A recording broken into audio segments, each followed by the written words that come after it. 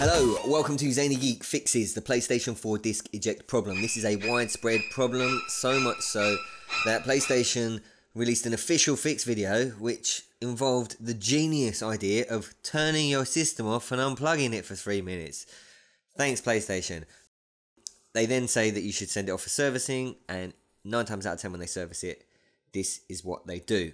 What you're about to see. So first thing you want to do is turn your PlayStation off fully. You want to hold the power button down, you'll hear a beep, you have a pause, you'll hear another beep, and then it will start to flash, and eventually it will shut itself off fully.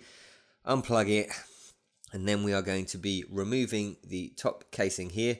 Now at the bottom of the PlayStation, as we're looking at it, is the hard drive, and just to the left, right at the left hand edge of the PlayStation here, you can see a dark area, and inside that is a screw. We're going to be using a Phillips head screwdriver to tighten that, and once we've tightened that, this will solve the problem. For us, it has not reoccurred since we did this, and I reckon it will do the same for you.